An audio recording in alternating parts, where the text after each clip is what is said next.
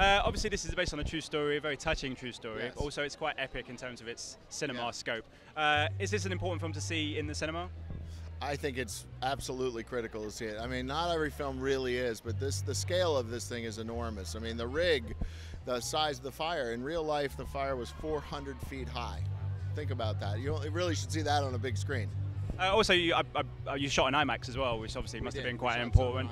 Again, that must be massively important for people to go and see it in IMAX to really get that feel. I think one of the things about IMAX is so great is the tallness. And, you know, I do Transformers, and it translates to IMAX really well, and our oil rig does as well.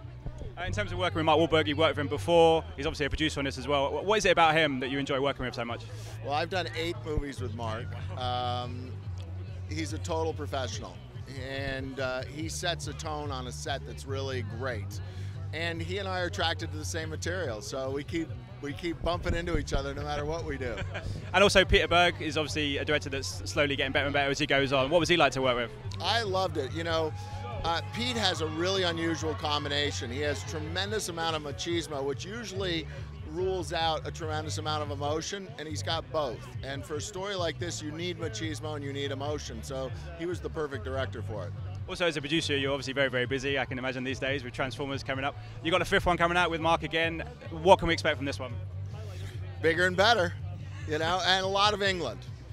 You're shooting in London at the moment. How's that been? We shot at Isle of Skye, we shot in Wales, we've shot in London, we're shooting in Portsmouth. I mean, it's been great, and it's going to have we're having some fun with some English mythology that is going to be into the Transformers now. So I think everyone's going to enjoy that, but I think in particularly England will enjoy that we've embraced one of their great mythology. Just finally, obviously I remember seeing you on the Superman Lives documentary, which fascinates me as a project. Now that we're getting so many superhero movies, could that be a project that maybe down the line we'd get some sort of iteration of now that we've had so many? What, Superman, the one we wanted to do? Yeah, maybe.